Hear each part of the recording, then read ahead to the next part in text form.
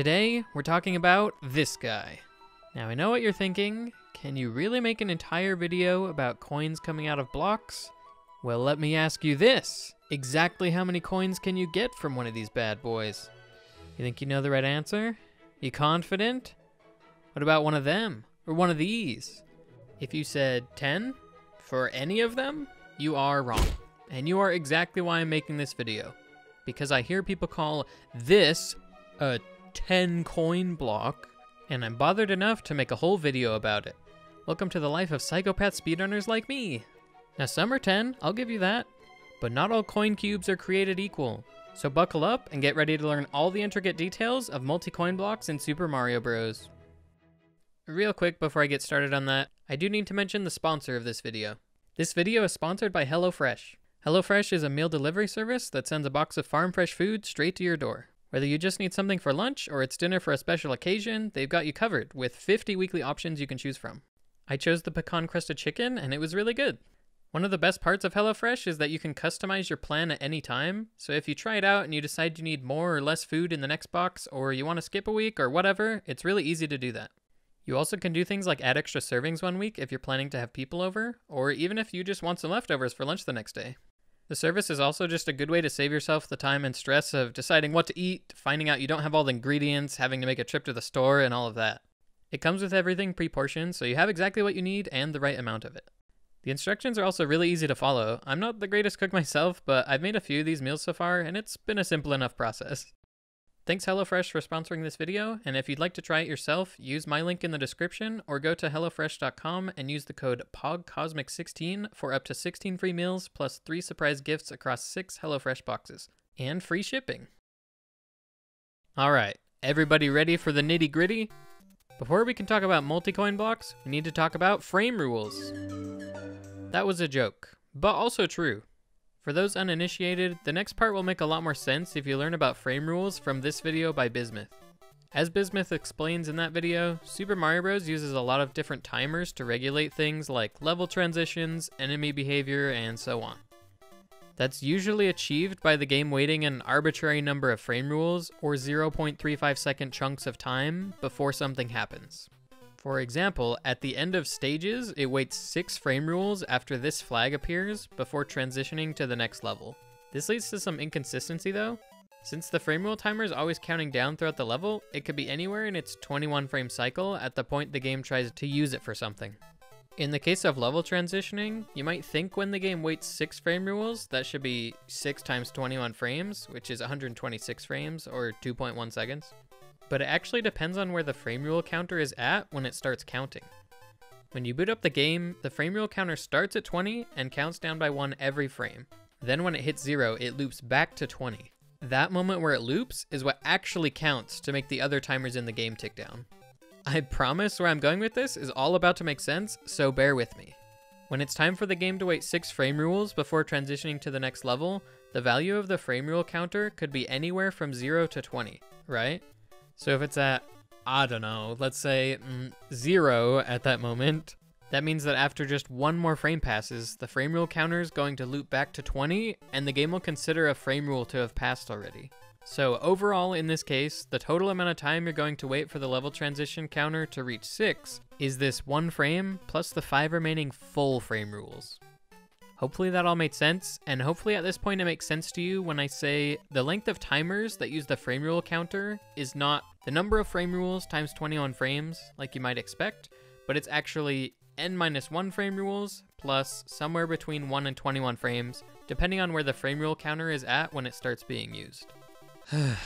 Hope you're still with me. I have great news, and it's that we can finally talk about the multi-coin block, you know, the subject of the video.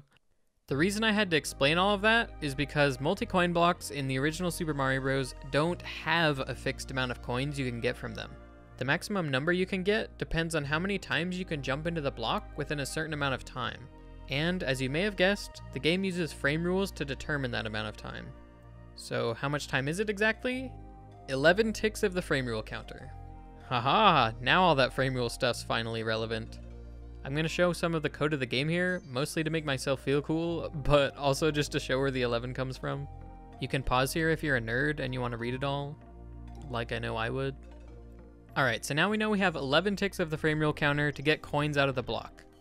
Pop quiz, how long is that exactly? If you answered 10 times 21 frames, plus an extra 1 to 21 frames, then you are a winner. Give yourself a thumbs up, maybe the video too while you're at it. I'm so dumb.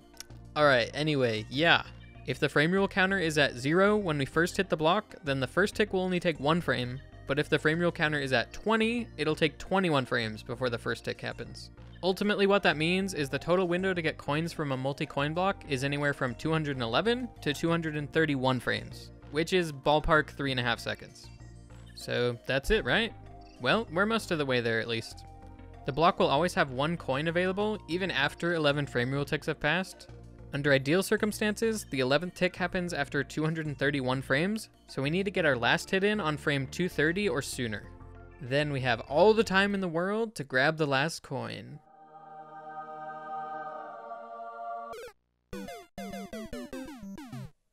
Or until that happens at least. Okay, let me finally tell you how many coins you can get from a multi-coin block in this game. It takes 16 frames between each time you can hit a coin block. If you try and hit it any sooner than that, you'll just bonk the block when it's not ready to give another coin and nothing will happen. For that reason, it's not necessarily easier to get more coins from a block that's directly above you.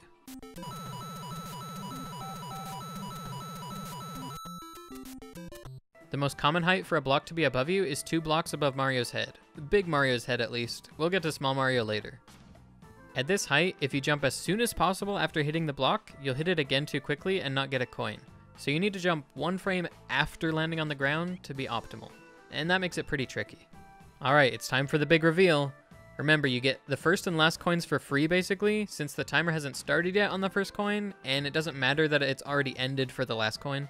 If you jump with perfect timing for the rest of the jumps, you can collect 15 coins from the block in 224 frames. At that point, time's up. The 11th tick of the counter is going to happen before you're able to hit the block again. So the next hit will empty the block, and you will stand there victorious with 16 beautiful coins. If your first hit was at a good time. Remember, you only have 230 frames to collect the coins under optimal conditions. The frame rule counter could be anywhere from 0 to 20 when you start hitting the block. If your first hit is when it's at 20, and afterwards you do 14 frame perfect jumps, you'll get your 15th hit in with 6 frames to spare, and you can collect your 16th coin from there. But if the frame rule counter is lower, you'll have less wiggle room, or in most cases, it'll actually be completely impossible to get 16 coins. Only the top 1/3 of cases make 16 coins possible. That means the other 2/3 of the time, even with flawless execution, you'll be stuck with 15. And now you know why getting the maximum number of coins from a multi-coin block in SMB1 is so convoluted. But hey, one thing's for sure, it's not 10. At this point, some people are probably wondering how feasible getting 16 coins is to pull off. Is it doable? Sure, but you have to execute extremely well and get pretty lucky. It does happen from time to time. Here's a clip of me doing it in the first week Mario 35 came out. As far as I could tell, the multi-coin blocks in that game worked exactly the same as the original. Rest in peace, Mario 35. Also, another really cool clip of this is Andrew G clutching out 16 coins on the very last multi-coin block in his high score world record. So 16. Good boy. If all of this sounded really hard or unlikely to you, try getting 12 coins from a block as small Mario. Or more specifically, any block that's 3 tiles above Mario's head. When a block is this far above you, it takes 23 frames between each hit. The math wizards watching instantly know why that's a big deal. They're popping off right now. Remember, at best, you have 230 frames to work with, and in this case, 23 frames per hit means that under optimal conditions and with perfect execution, you can get 10 hits in before your time runs out. Add on the free first and last hit, and you get 12 coins. Now, maybe with the number of people that have played this game, it's happened at some point, but I'm not sure there's any video proof anywhere of someone doing this non-TAS. Maybe I should make a cash bounty for it. I'm kind of afraid of the fake submissions I definitely get for it though. Maybe I'll just do it myself. Everyone who made it here, thanks for watching. I actually intended for this video to be about the history of the multi-coin block in all the mainline Mario games, but I accidentally talked about SMB1 for way too long. I'll still do the rest of the games in a follow-up video, so subscribe so you don't miss it.